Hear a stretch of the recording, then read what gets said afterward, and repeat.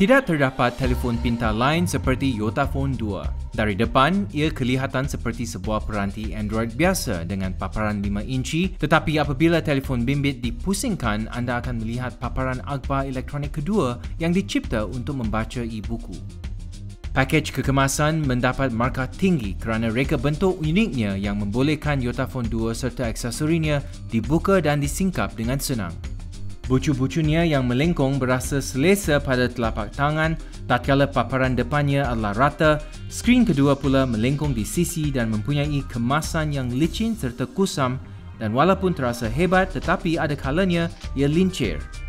Punat suis kuasa dan kekunci volum berada di sebelah kanan dan laci kad nano SIM yang tunggal terselindung secara pintar dalam jumpelang volum. Di bahagian bawah, anda akan temui jerejak pembesar suara dan port USB micro. Paparan utama adalah skrin 5 inci Super AMOLED yang ceria dengan resolusi HD penuh. Boleh didapati dalam pelbagai warna ranggi yang malap. Imej pada video dan permainannya tampak hebat dan ia berfungsi dengan baik di bawah cahaya matahari yang terang. Paparan e-pembaca dengan 16 tahap skala kelabu terasa agak kecil kerana berukuran hanya 4.7 inci, namun ia dilengkapi dengan keupayaan skrin sentuh. Tidak seperti paparan backlit biasa, skrin e-ink bergantung kepada pencahayaan ambient kerana ia memantulkan cahaya demi lebih selesa untuk mata, terutama ketika sesi pembacaan yang lama.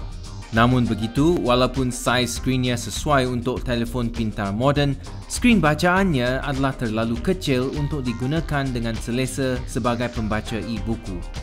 Isu lain adalah paparan e-ink mempunyai masa tertunda yang ketara dengan penggunaan skrin sentuh dan ini menjengkelkan terutamanya apabila hendak menyelat halaman e-buku.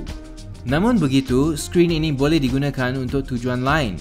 Yota Mirror adalah kaedah yang membolehkan anda mengendalikan peranti sepenuhnya di skrin belakang seperti membuat panggilan telefon dan melayari web. Yotaphone 2 secara umumnya sangat responsif dan mampu mengendalikan semua aplikasi dan permainan yang kami selaraskan tanpa masalah kerana dilengkapi dengan chipset Snapdragon 801 yang terkini. Bateri bersaiz sederhana ini mampu bertahan selama sehari apabila kami menggunakannya sebagai peranti utama kami. Tetapi dengan aplikasi Yota Energy, kami berjaya menggunakan telefon ini selama 2 hari. Kami juga dapat melanjutkan lagi jangka hayat bateri dengan menggunakan paparan belakang untuk aplikasi lain. Kami tidak menjangkakan hasil yang menakjubkan dari kamera 8MP di belakang atau dari kamera depan 2MP dan imej yang terhasil berkualiti sederhana. Namun begitu, ia adalah memadai. Dari segi perisian pula, peminat Android akan menikmati kelengkapan antara muka baru Google Now versi KitKat.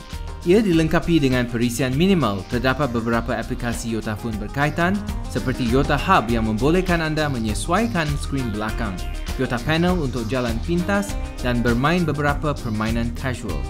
Harga Yotaphone 2 bagaimanapun di luar kemampuan pasaran massa. Tetapi jika anda ingin memiliki sebuah telefon pintar yang inovatif dan unik yang membolehkan anda menikmati minat membaca anda tanpa perlu membawa alat peranti berasingan, harga premium telefon ini mungkin terasa berbaloi. Secara keseluruhannya, peranti ini sewajarnya mendapat penafaran 3 bintang untuk ujian DNA.